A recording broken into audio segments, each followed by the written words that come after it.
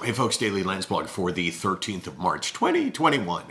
And notice how I put my voice up a little bit there because I was trying to sound kind of not the way I felt. Been a tough day for me, and I have realized that one of the things that I haven't spoken about in a while was something that I said years ago on a show called Canada AM.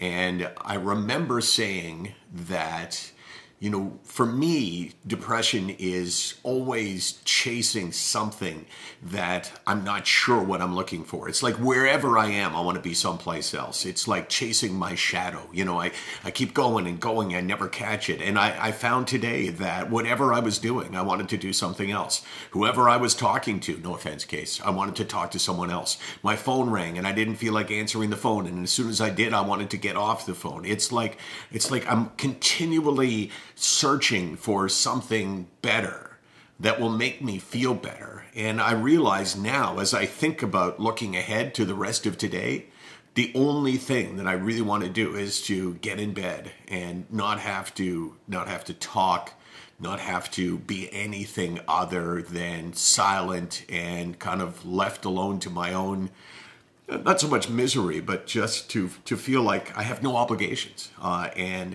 that for me is one of the most profound things about depression, the search for something better. Whatever room you're in, you want to be in a different room. And whoever you're with, you want to be with someone else. And whatever you're doing, you want to do something else. And the only place you really can feel satisfied is the last place you go, which is ultimately into your bed where, you know, for the most part, you can just be. Sicknotweak.com.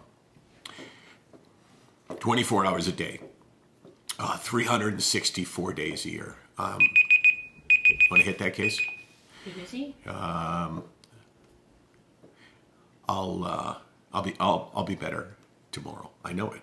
You know why I know it?